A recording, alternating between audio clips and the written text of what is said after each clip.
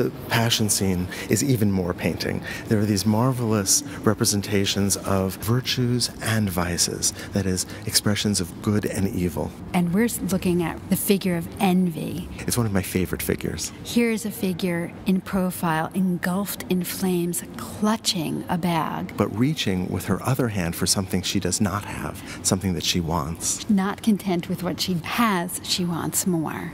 She's got huge ears. It's as if every sense is attuned to what she does not have. We see emerging from her mouth a snake who moves toward her eyes. That's right, it doubles back on itself because it is what she sees that bites her, in a sense.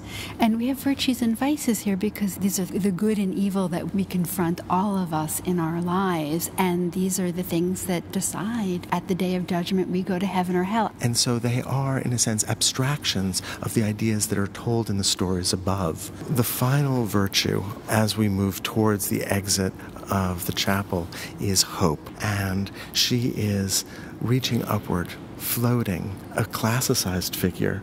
And she's winged like an angel and is lifted up toward a figure on the upper right who's handing her a crown. And so hope, because she's in the corner, is looking up towards the Last Judgment and is of the same scale, and her body is in the same diagonal position as the elect in the bottom left corner. We see the elect, many of them with their hands in positions of prayer, looking up toward the enormous figure of Christ, the largest figure in this chapel. Now we should say that the elect are the blessed, that is, these are people that are going to heaven. And you'll see that they're actually accompanied by angels that look so caring and gentle. They're shepherding these people into heaven. And if you look carefully, you can see that their feet are not on the ground. They're actually levitating slightly. They're rising up. These benevolent, generous expressions on the face of those angels as they look at all of these individuals who've made the choices in their lives that have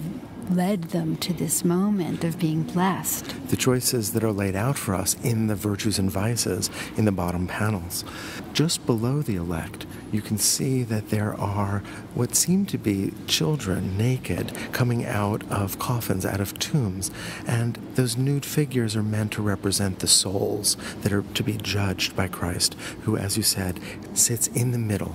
He sits here as judge to judge those souls that are being awakened from the dead, to determine whether or not they're blessed and get to go to heaven, or if they're going to end up on the right side of this painting in hell. And so this follows very standard iconography or standard composition of the Last Judgment, with the blessed, those who are going to heaven, on Christ's right, and the damned below on Christ's left. Now, just to either side of Christ, though, that division of left and right doesn't happen.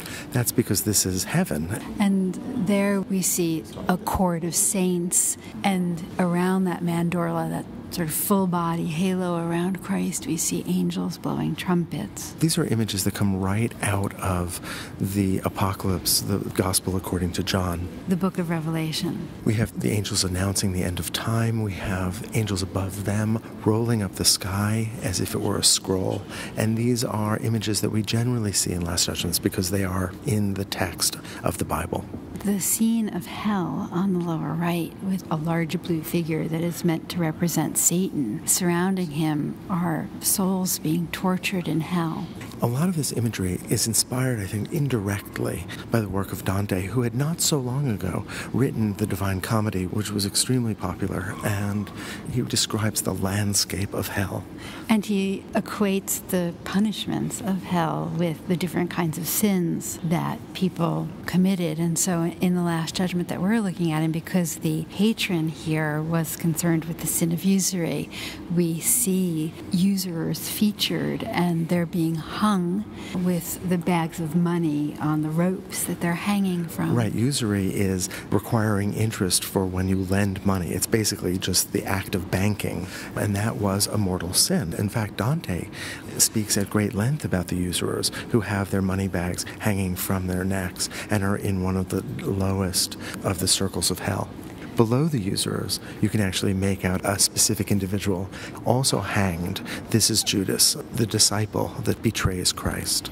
So anyone leaving the chapel from this exit would look up at the scene of Last Judgment, up at the cross, carried by two angels, perhaps they would notice that figure that I just noticed, of a figure behind the cross, sort of grasping it for dear life, and would also have looked up and have seen Enrico Scrovegni himself, the patron, offering this chapel to the three Marys. As the public would have walked outside after a sermon, after Mass perhaps, they would be reminded right before they walk back into the world of desire, the world of sin, that the sacrifice that Christ had made, that story that had unfolded in this chapel, comes down to decisions that they need to make in their own life. This is, in a sense, a kind of last reminder before you walk out to take these stories seriously.